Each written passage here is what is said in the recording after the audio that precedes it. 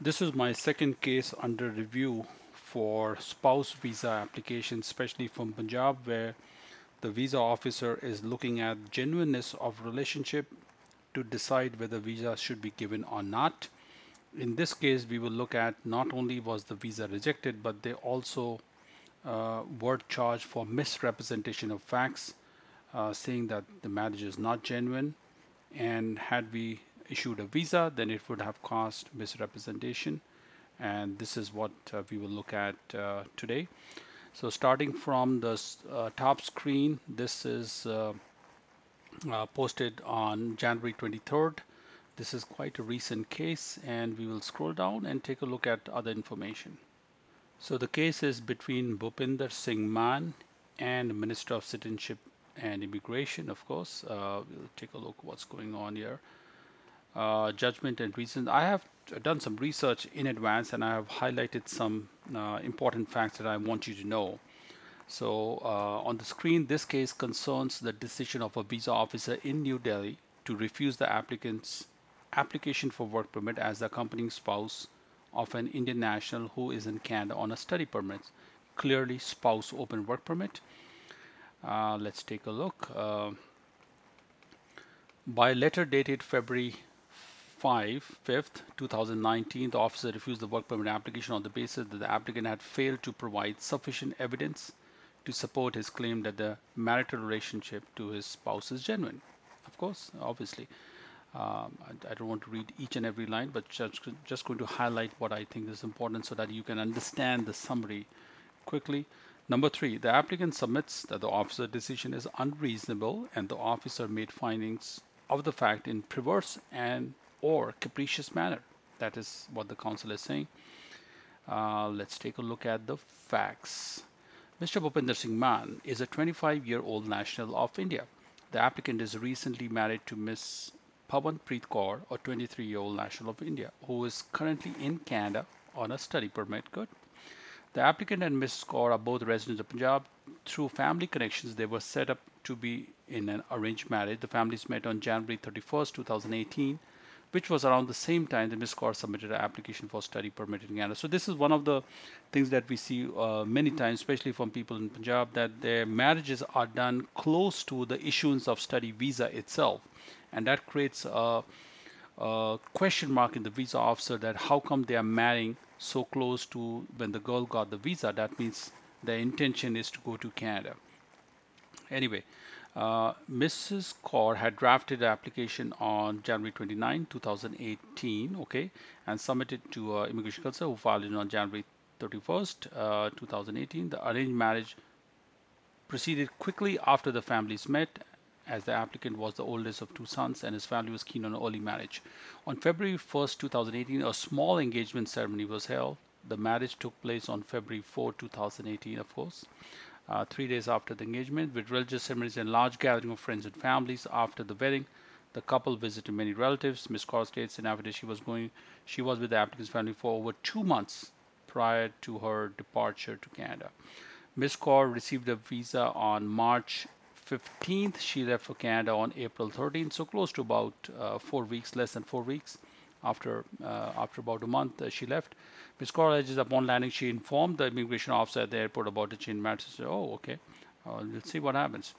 On about June 29, 2018, the applicant submitted his work permit application as an accompanying spouse in New Delhi. The applicant was invited for interview, and on November 15, that's a long time. So they applied in June, and the interview was in November 15th. So June, July, August, September, October, November. After 5 months, interview was conducted in New Delhi. And the pre-interview entries on the GCMS indicate that Ms. Kaur had been single when she applied for study permit and married shortly before the visa was issued. So the marriage was done before the visa was issued, but she applied as single. Ms. Kaur arrived in Canada soon after wedding, but did not inform the visa officer immigration. So here's the problem. So the GCMS notes say that she did not inform, but earlier Ms. Kaur said in the previous paragraph that she did inform somebody at the airport. We will see what happens later on. Sounds interesting to me. During the interview, the officer noted several concerns regarding the bona fides of the marriage. such as the incompatibility of the education. So husband wife, there's a possible mismatch of education, so this is a red flag to them. The hastily finalized marriage, marriage done in haste. The inability of the applicant to explain how the wedding could have been arranged in 3 to 4 days. The applicant's lack of knowledge on the fact that Ms. Kaur had been planning to go to Canada, and the fact that the photographs did not show the stated attendance of 250, 300 guests at the time of wedding. Applicant's lack of holiday with Ms. Kaur and the applicant's inability to provide an explanation when questioned. The applicant's lack of knowledge of Ms. Kaur and the limited evidence of contact between the applicant and Ms. Kaur. So as you see, there are a lot of factors they have raised, and typically these are and more are the factors that they use to interview and then find out whether this is a genuine relationship or not. If you cannot answer these basic questions, then very likely they will say, sorry, the marriage is not genuine. All right, so that's what the reality is. Take a look at number 11. By letter dated February 5th, 2019, the officer reviews the work permit application. Based on the application supporting document application notes, the interview found that the applicant provided insufficient information on explanation regarding the progression of relationship with Ms. Kaur, the wedding, time spent together, marriage, their current living arrangements to support the decision of the marriage genuine.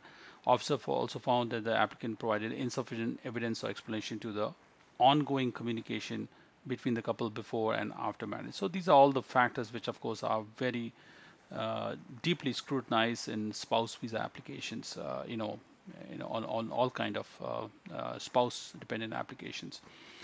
And of course, number 12, balance of probability found they failed to provide sufficient evidences and identity. Also found the applicant inadmissible due to 41A misrepresentation. All right, so there are a lot of issues here. So I will jump to the analysis from the court side. I don't want to waste time reading the issues here, but I will jump to the analysis which was made by the court.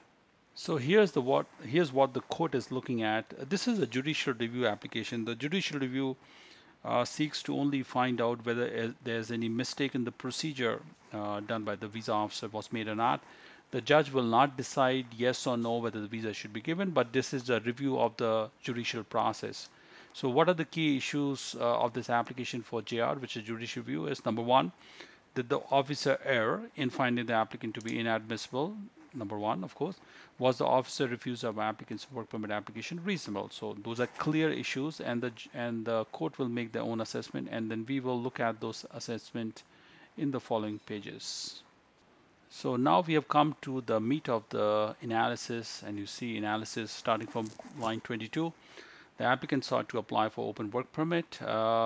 However, as the officer determined that the applicant was not in a genuine marriage, here it is, he was found to be inadmissible under section 40. The officer found the applicant's misrep could have been induced. Okay, that's fine. Let's go to number one.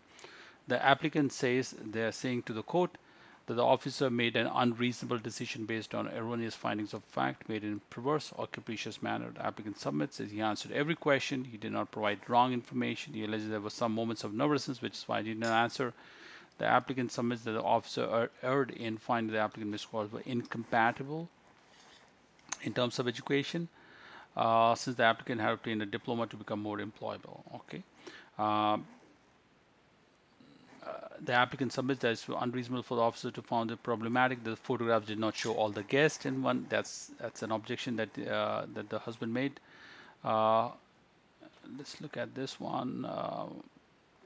Moreover, the applicant points out that he and his wife did not have the luxury of holiday after incurring large expense for wedding. As for the officer's finding of incorrect course completion, the applicant submits that he understood the phrase completion of the course.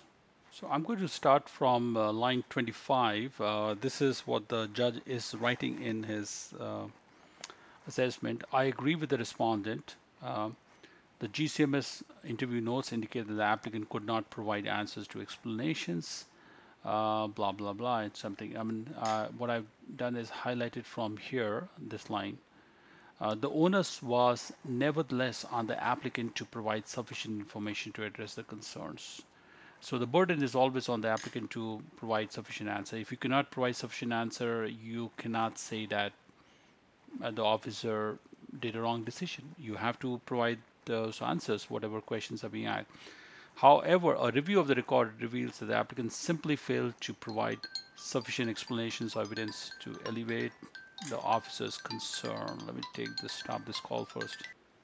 Certainly, the applicant could have better explained some of the questions during the interview as he's attempting to do through the affidavit on his application, but the record shows that he did not.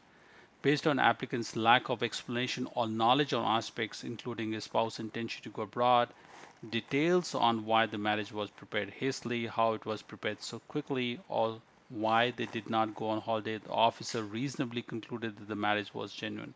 Here's the thing. Uh, Let me just highlight this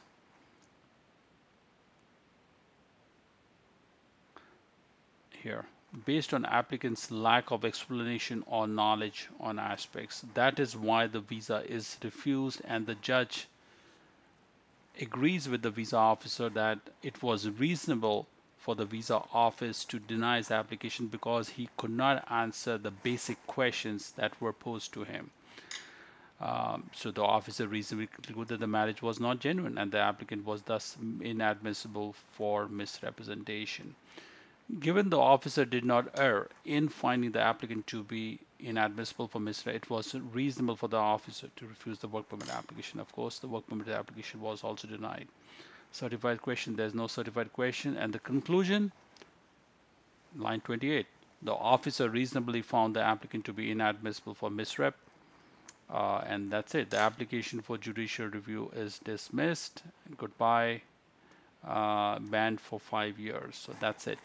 Let me see the name of the judge listed here. Let's take a look at other things. These are the records from the case. Docket number, Bhupinder Singh Man. This was in Toronto. Date of hearing was January 9th. Judgment, Mr. Ahmed J. And appearance in Maninder Sidhu, barrister solicitor, and for Attorney General, for David Joseph for Attorney General. So here's it. So what did I learn from this case? What do you learn from this case here? Let me just go back to the case, to the last page, and this is what you learned from the case. This is line starting from 25, and here it is. Look at my cursor. Based on the applicant's lack of explanation or logic or knowledge on aspects including his spouse's intention, the questions were asked to him. He could not answer these questions.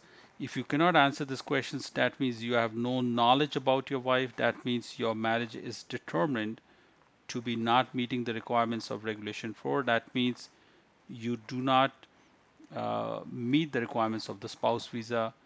And not only that, because it possibly could have caused erroneous visa issuance, thereby I am going to ban you for 5 years for misrep. This is what it is.